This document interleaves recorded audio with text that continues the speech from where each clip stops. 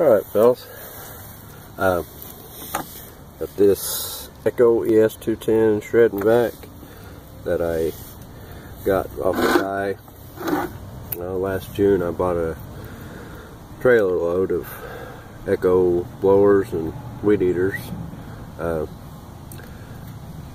Tried fooling with this one a little bit and got a little fire out of it, but that was it.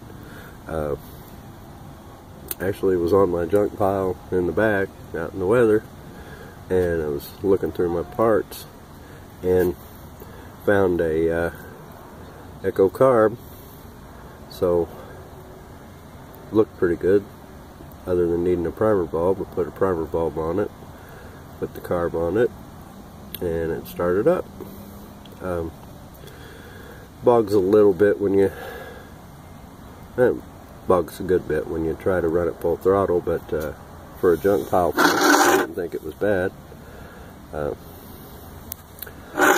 Anyway, I got basically nothing in this because fixed up 2 blowers and 3 weed eaters out of that bunch and sold them and made my money back and then some.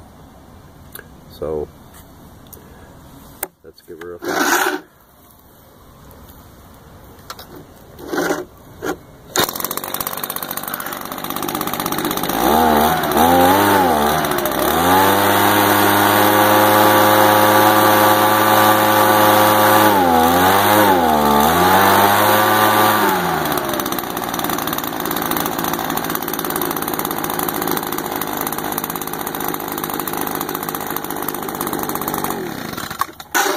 If you hold her half throttle, it will